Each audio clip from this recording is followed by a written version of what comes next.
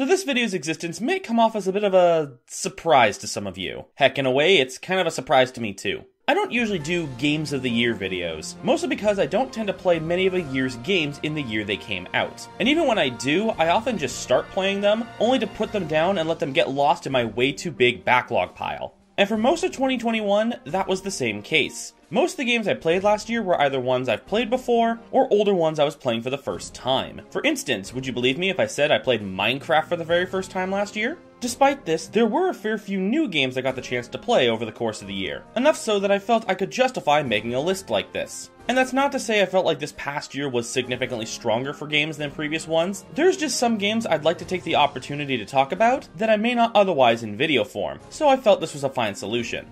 Now, of course, I'm only one person with only so much time and money, so I didn't get a chance to play every 2021 game I wanted to try. So because of that, don't be surprised if some of 2021's bigger releases don't show up here. With all that said and done, I present to you my top 10 favorite games of 2021.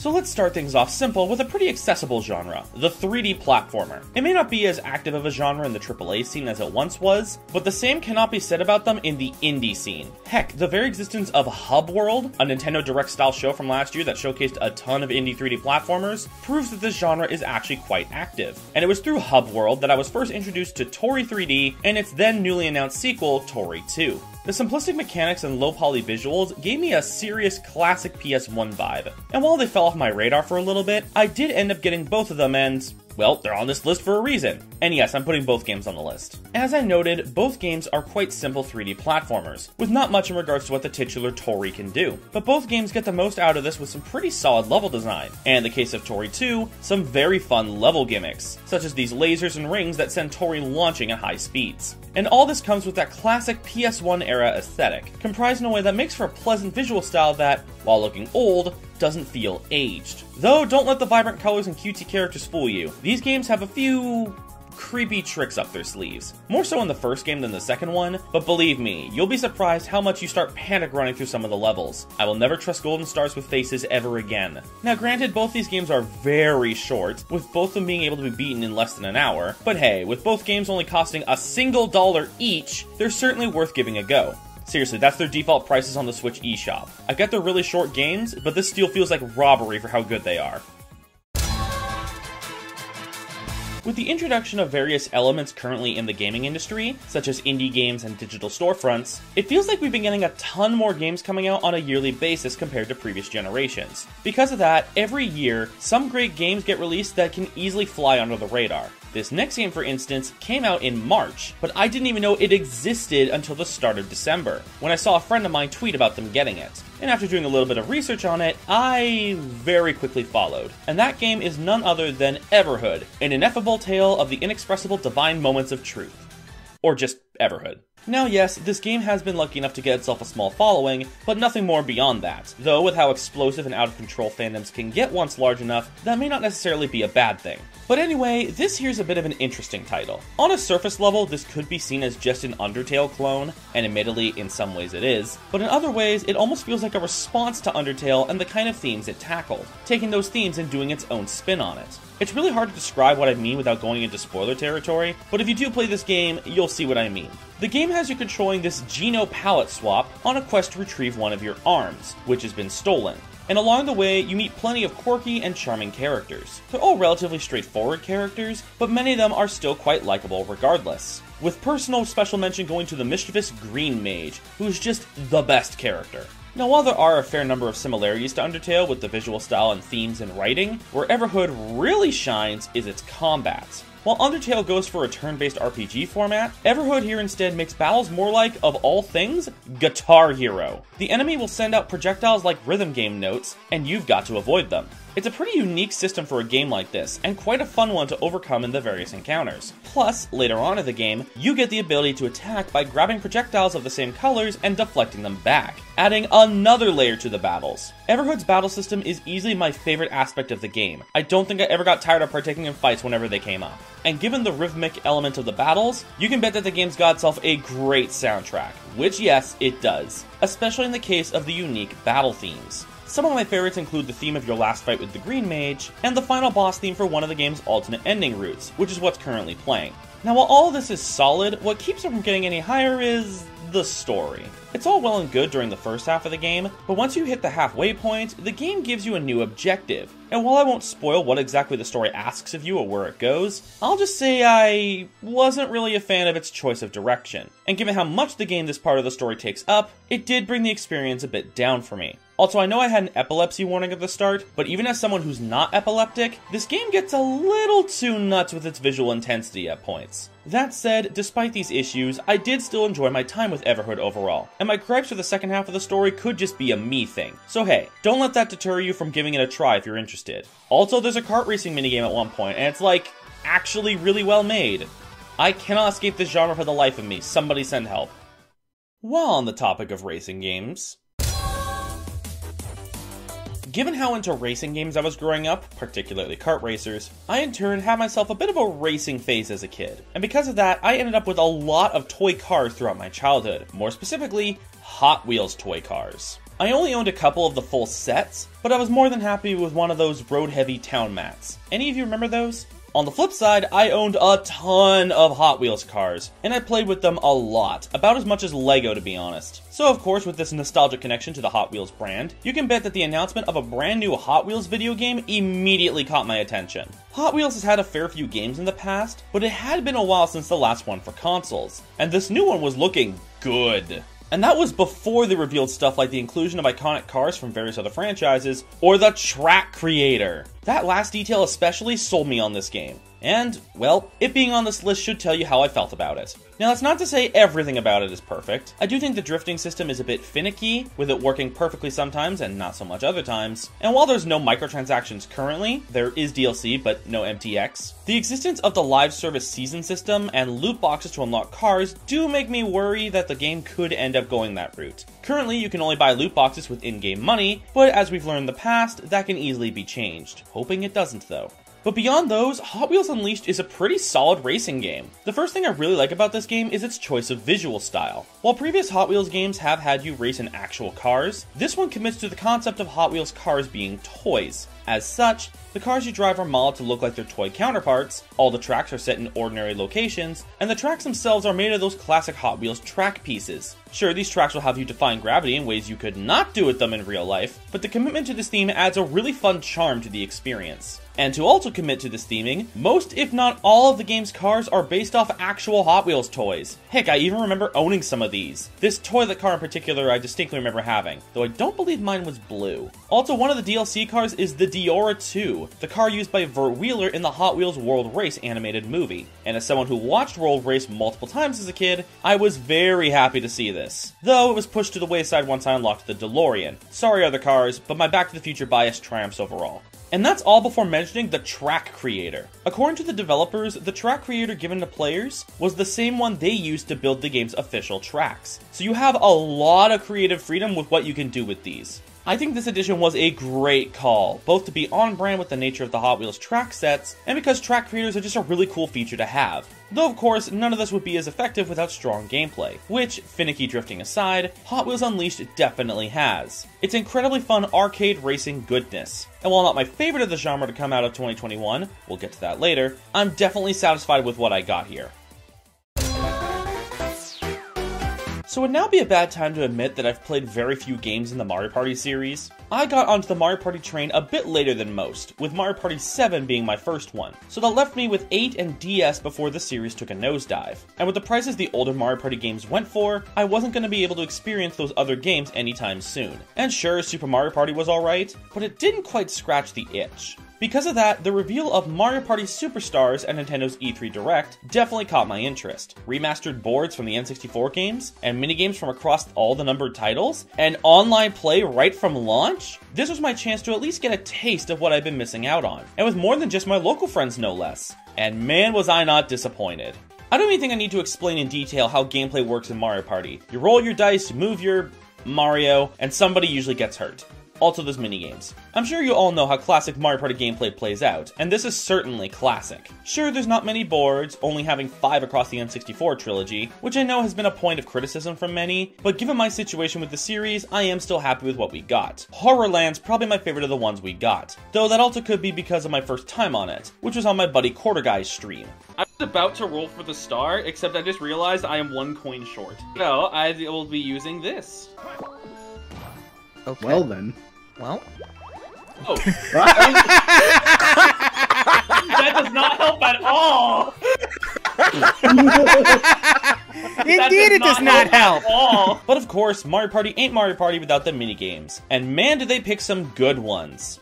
And also Tug of War. Admittedly, I'm a bit disappointed by the lackluster choices from 7, but at the same time, getting to experience these older classics for the first time makes up for it. I finally got to play the legendary Book Squirm after all these years. I don't know, it's kinda hard to really go deep into this one. It's old school Mario Party, done really well.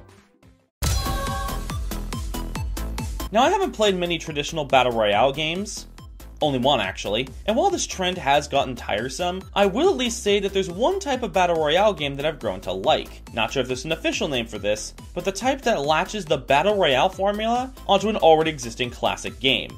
As in, stuff like Tetris 99 and Super Mario Bros. 35. Now granted, I am trash at Tetris 99, but Mario 35 I had a lot of fun with. Reimagining Mario 1 in a way that allows for players to compete and send enemies and hazards to other players made for a fun spin on this formula. Sadly though, for some reason, Nintendo pulled the plug on Mario 35 at the end of March. A decision I still don't entirely understand. But as unfortunate as that was, at the very least, we got a good alternative soon after. While I may be trash at Tetris, I'm actually semi-decent at Pac-Man, so right from the get-go, I had a feeling I was going to end up enjoying Pac-Man 99. And enjoy it I have. Now they could have easily just thrown people into classic Pac-Man and have you attack players by eating the 4 usual ghosts, but those geniuses at Eureka decided to go one step further, throwing in features from the best Pac-Man game, Pac-Man Championship Edition. So now you're not just sending the main 4, you're able to call upon ghost trains and gobble up several ghosts at once, sending a whole bunch of Jammer Pac-Man to slow your opponents down, or kill them outright once the red Jammers come out to play.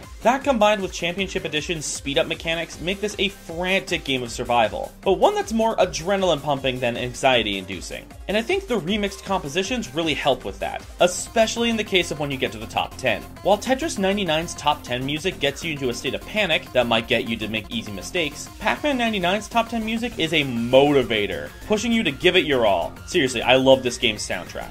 And hey, not feeling like looking at classic Pac-Man all the time? Like with Tetris 99, the game's got itself alternate skins for the amazing characters, many of which being based on other Namco games. I tend to find myself using the theme from Tower of Druaga, one of my personal favorite Namco arcade games. But yeah, Pac-Man 99's a really exciting game and definitely worth trying if you've got Switch Online. And unlike Mario 35, this one doesn't seem like it's going to be going back into the Disney Vault anytime soon. It's funny, for as much as I really enjoyed Undertale, which I played not long after it came out, I never got around to trying out its follow-up game, Deltarune, when the first chapter of it got released a few years ago. And it was free, I really didn't have an excuse. Either way, I finally did give Chapter 1 a go not too long ago. And yeah, I liked it. Admittedly though, I could definitely tell this was indeed a first chapter, as there was a lot of time spent setting everything up that'll likely come into play as future chapters come out. And just when I was starting to feel invested in what was going on, the game was already wrapping up. If I had played Chapter 1 when it first came out, I'm honestly not sure if I would have felt the desire to keep up with future chapters. Lucky me though, that by the time I got around to it, the game's second chapter was already out, so I was able to jump right into it afterwards. And I'm definitely glad I waited, because Chapter 2 was much better. For starters, while both chapters do play similarly to their predecessor Undertale, with being able to use enemy-specific actions to get them to a state that you can spare them instead of fighting them, I actually kind of prefer the way Deltarune does things. I like having multiple party members, and the opportunity to strategize who will do what in each situation as a result. And the inclusion of the TP system that encourages riskier movement when avoiding enemy attacks was great as well. But in regards to everything else, Chapter 2 builds upon Chapter 1 in so many ways. For one, while Chapter 1's Dark World was good for what it needed to be, Chapter 2's Cyber World is much better, with a large variety of unique and kind of bonkers set pieces and puzzles, along with being an aesthetically interesting locale as a whole. On top of that, the writing in Chapter 2 is fantastic. Not to knock on Chapter 1's writing, it's still solid, but with it being the first chapter, it was kind of bound to having to do a lot of setup, which for a chapter as short as it is, does result in some limitations. Chapter 2, on the other hand, doesn't have those same limitations, allowing for the writing to go a lot wilder, which it certainly does. Whether it be from the interactions between the main party members, with Ralsei being my personal favorite of the team, or the contributions from the new Mage characters, Chapter 2's writing is great at capturing whatever tone it was aiming for, whether that be heartfelt, unsettling, or utterly hilarious. I genuinely lost count of how many times I burst out laughing during my playthrough, and most of these cases came from the best new character, Queen. Queen is genuinely one of the funniest characters I've ever seen in a game, and her antics really helped carry the already strong writing. And all of this is on top of what you come to expect from Toby Fox's games. Beautiful pixel art and phenomenal music. Though this time, instead of composing it all himself, Toby enlisted the help of Marcy Nabors of Homestuck fame and Lena Raine, the composer of Celeste. With a trio like that, it's no wonder so many of Chapter 2's songs slap as hard as they do, with special mention going to A Cyber's World, Pandora Palace, Attack of the Killer Queen, and my new favorite boss theme in the Undertale universe, Big Shot. There's more I'd love to say about Deltarune Chapter 2, but I don't want to spoil it for anyone who may not have gotten around to it yet. All in all, I'm really happy I finally sat myself down and played through what we have of Deltarune currently. The only downside, though, is that now I too have to eagerly wait for the remaining chapters. Looking forward to seeing the next set of chapters in 2024. Some of you may remember that midway through last year, I put out a reaction video for Nintendo's E3 Direct. It was a really solid Direct, with a lot of notable releases getting their first look, including a game that's already shown up on this list. Of course, the biggest deals of the event were easily the Metroid Dread reveal and the Breath of the Wild 2 gameplay trailer, but anyone who's seen that video knows that, for me at least, something else from the show stood out. What we got here? Yes! Yes! It's finally coming to Switch! Oh, I wasn't expecting this, but I'm so happy. Oh, new cruising game. I knew this was in arcades. I never thought I would actually get a console port. Oh, that makes me happy. That makes me happy. I know I'm largely a kart racer guy, but I do love me some more traditional arcade racers as well, as evidenced by Hot Wheels Unleashed being on the list earlier. And easily one of my favorites of that genre is the Cruisin' series. I know they're among some of the more janky games on the scene, but if that ain't part of the charm of them. I've played a ton of Cruisin' USA on N64 throughout my life, and while I didn't own their console ports, I have gotten chances to play both Cruisin' World and Cruisin' Exotica in arcades, and they're great fun too. Because of that, the announcement of Cruisin' Blast back in 2016 was super exciting to hear about. Though shortly after its 2017 launch in arcades, it had been stated that the game was likely going to remain arcade exclusive, so the sudden reveal of the Switch version at E3 caught me completely off guard. Now yes, this is a console port of a 2017 arcade game, but they also add a ton of new features and content to this version, so I'm willing to count the Switch version as a 2021 game. Plus, there was no way I was going to do a Games of 2021 video without talking about this because, wow! I don't know how clear I've made it in the past, but I'm a big fan of games that are,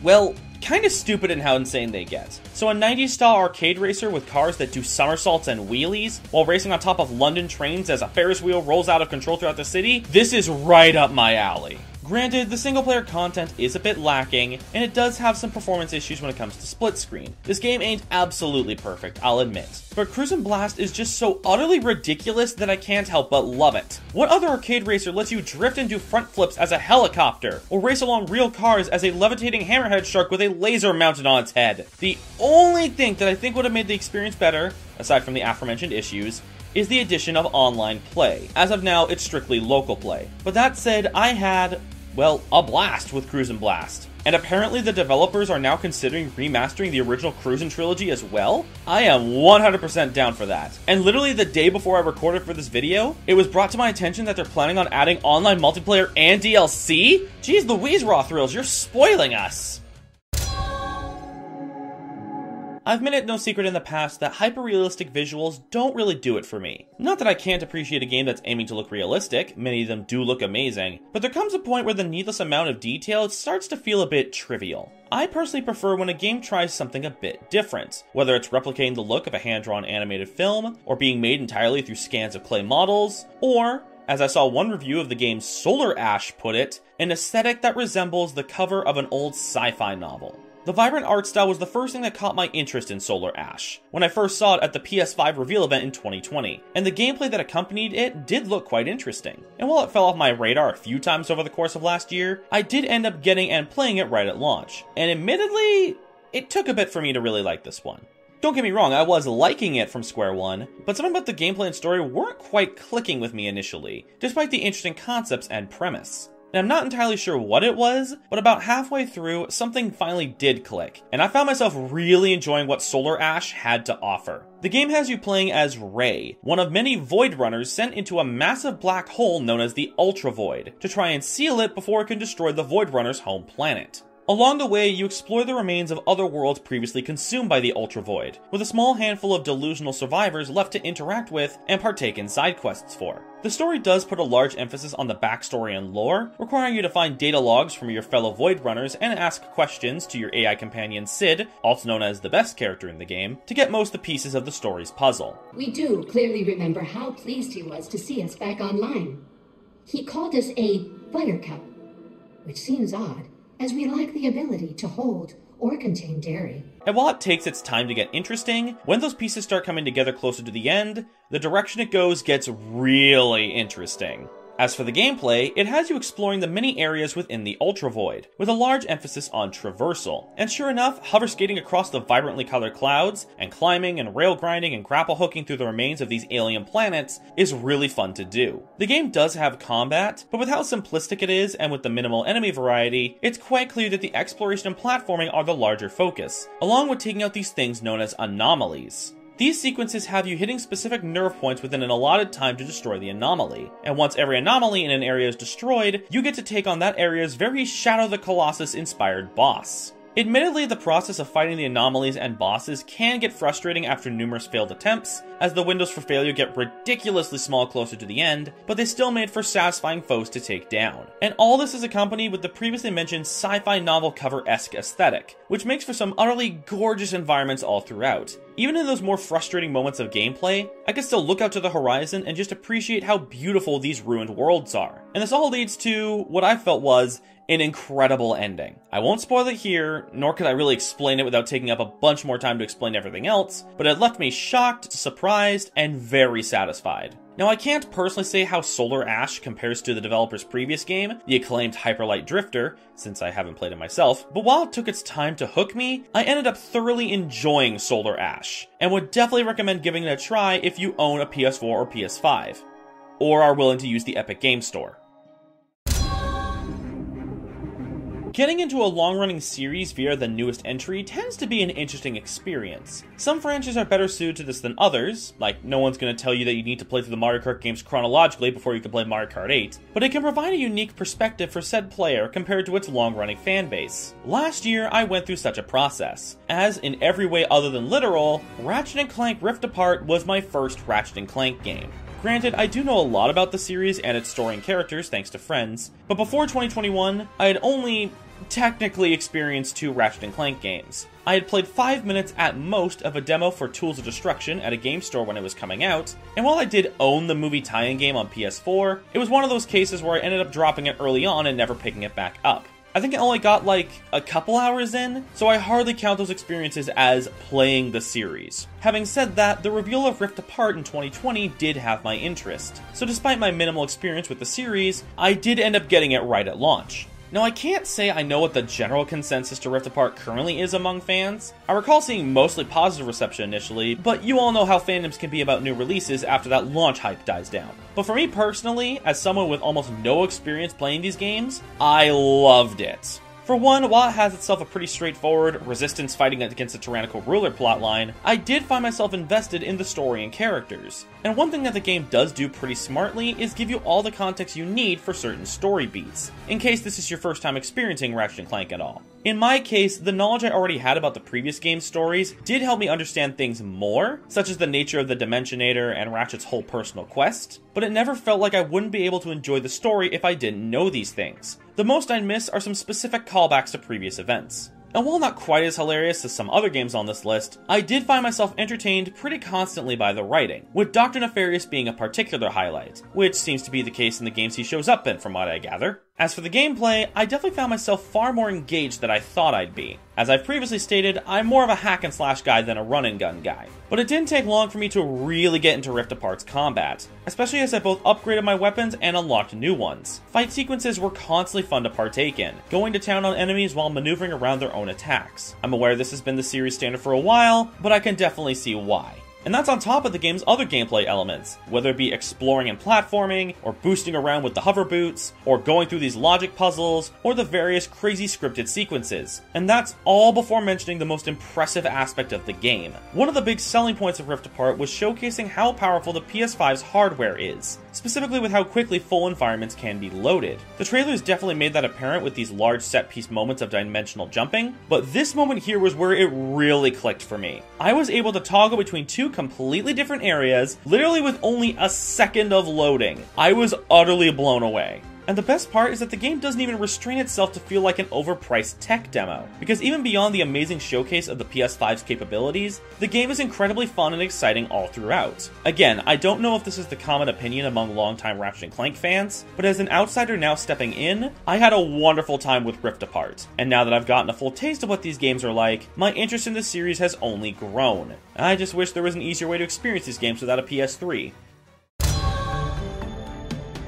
So at the start of the video, I noted that the main drive behind doing all this was so I could talk about games that I may not otherwise have a chance to focus on in video form. I don't tend to do reviews on newer games, and even when I do, there's usually a specific reason for me doing so. The reason I bring this all up is because, funny enough, my number one is actually an exception to both of these cases, as I've not only talked about this game in videos this past year, but one of those videos was a full review on it and it alone. I imagine many of you know exactly where I'm going with this now, so with that said, let's once again talk about Kaze and the Wild Masks. The funny thing is, I didn't even have this as my number one initially when I began early work on this video. But as I reflected on everything I had played over the course of 2021, and especially after replaying it for the sake of getting footage for this video, I knew I had to put this at the top. And I'll fully admit that a lot of this choice is very much a me thing. I doubt you're going to see this at number one on anyone else's Games of 2021 list, but hey, that's what you get for choosing to watch my take on the topic. As someone who grew up with a lot of exposure to the Super Nintendo, Kaze and the Wild Masks scratches a very nostalgic itch for me, especially so with it being heavily inspired by the Donkey Kong Country games, easily my favorite series of games from that era. Now yes, this game does wear the inspiration very clearly on its sleeves, and with absolutely no shame in doing so, but the way it utilizes that base formula still allows it to shine as its own experience. Also helps that the Kong they chose to base Kaze's moveset off of is the Kong I enjoy playing as the most in the DKC trilogy, so I'm absolutely not complaining.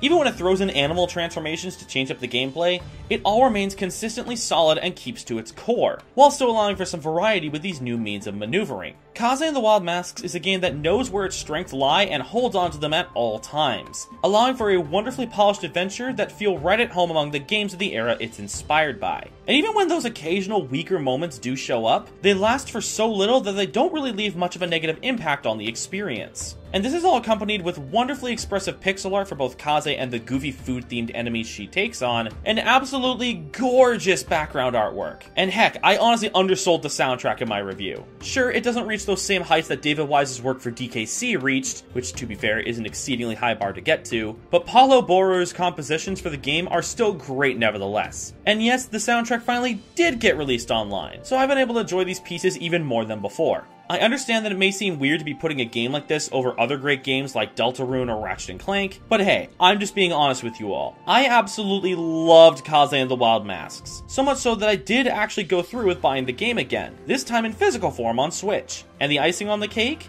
As I found out after I made my review, Kaze and the Wild Masks has been a long-time dream project for two of the game's lead developers, Andrei Shan and Daniel Romanenko, who first came up with the idea for Kaze back when they were kids in the 90s. And as someone who also got into game development from the childhood dream of making his own games one day, I'm beyond happy that these two managed to make their 30-year-old dream come true, and for it to turn out as fantastic as it did. Kaze and the Wild Masks is easily my favorite game of 2021, and I'm incredibly excited to see whatever comes next from Andre, Daniel, and their team at Pixel Hive. Well done, each and every one of you.